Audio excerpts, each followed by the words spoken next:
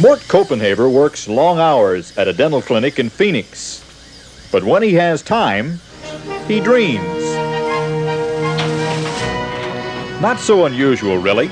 We all have dreams, but Mort Copenhaver built his. Well, once it never rained till out the sun. Each evening, Dr. Copenhaver drives 900 feet up the side of Camelback Mountain in Phoenix to his own castle.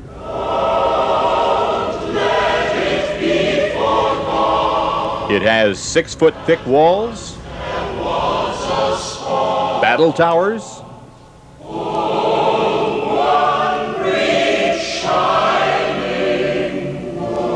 and a drawbridge. Inside, there are 16-foot ceilings, secret passageways, and yes, a dungeon. But the furnishings in the castle are not from the late show.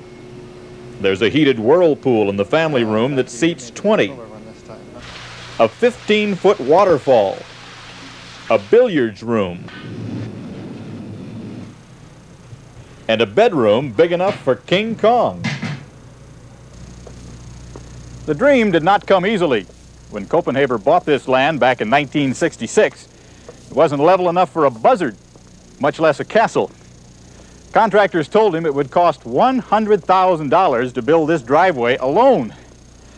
Well, Mort built it himself with a jackhammer and a truck. It took 3 years.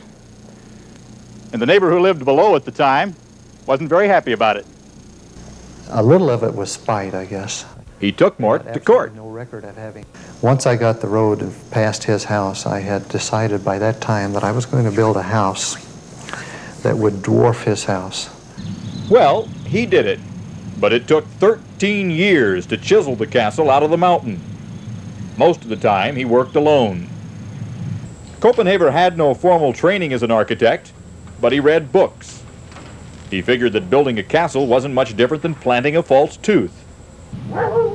So, for $4,000 down and about $16,000 a year, Mort Copenhaver got 25 rooms on 10 levels.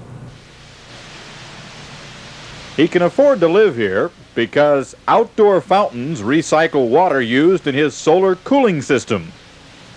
The castle's electric bill runs about $100 a month. Mort's live-in lady, Beverly Rodrigues, helps him cut corners. They buy things when they need them, sometimes before they need them.